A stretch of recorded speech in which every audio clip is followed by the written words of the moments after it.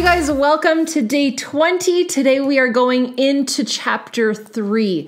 So chapter 3 is all about your values. It's called What Do You Value Most? And the reason that we go through this, so we now know where you are at in your life, really, and who you are, really, without any fluff, BS, sugarcoating, or any notion of what you think you need to be or what you've been told that you think you need to be. So the point of this is now to go into what we value most so that we can then understand what our goals should be based off of where we are at, who we truly are, and what we value, what we care about. Because more often than not, we'll set goals for ourselves that once achieved, we're a little bit disappointed, and it's because it was never us that really wanted it. So what we're going to go through is some different assessments. So we're going to nerd out together again, which I'm really excited about. And hopefully you had some epiphanies throughout chapter 1 and chapter 2. So if you did, let me know in the live chat, let me know in the comments down below. If you had a big epiphany that you were like, wow, I never knew that, or you just feel more clear on something, please let me know what it is, because I would love to have that feedback. And what we're going to do, just like we do for every chapter, is dive in with a little quote. So this is all about your values, right? So what I wrote out is that self-confidence is like a superpower. Once you begin to believe in yourself, magic starts to happen. So what we're going to do is we're going to figure out how to align your values and your actions. And whenever you have any moments of frustration or friction in your life, it is usually because your values and your actions are not aligning. So if you very much care about a certain character trait or a certain anything in life, we're not going to get too personal, but we are going to dive into what matters to you.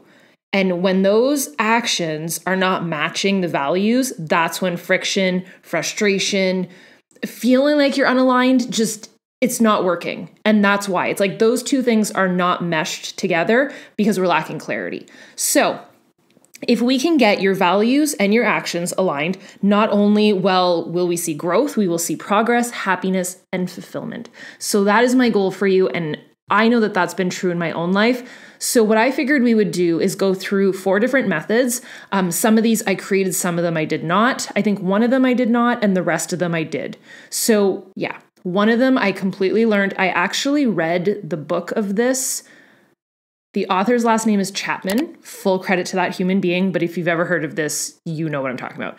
Love languages. So we're going to go through a love language assessment, but where I spun it around is we're also going to talk about self-love, because this doesn't have anything to do with like marriage and relationships necessarily. It's just how you receive love and what fulfills you the most and what you value the most. So we're going to talk about love languages. That's one of them. We're going to talk about your North Star.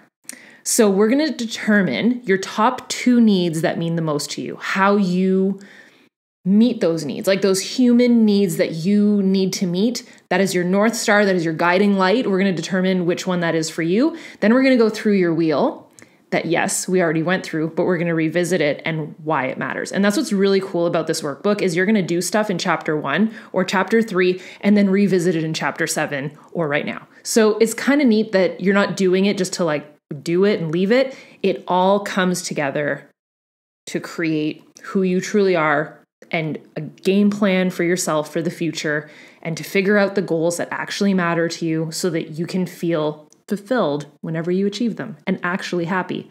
So the other one that we're going to do is the fill your cup. So I've talked about this on my vlog. I think I've talked about this in a daily grind series before, but I wanted to actually create an assessment of this in terms of where your time is going and what you value the most, so that when you set up in a later chapter, when you set up your schedule and your routine for the day, we are actually going to build a routine together throughout this workbook. So when you set up your routine, you are then filling your time with things that matter to you, and you're not doing stuff just because you think that you need to do them.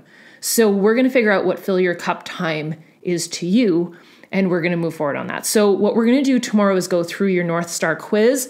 This is something I created from scratch myself for the blueprint, and I'm super excited about it. So we're going to go through that tomorrow. But for right now, I want you to think about your values, things that matter most to you. Get that ready for tomorrow. Maybe review your notes so far and be ready, bright-eyed and bushy-tailed for tomorrow for our live video. I'm super excited, and I will see you guys then. Bye, dudes.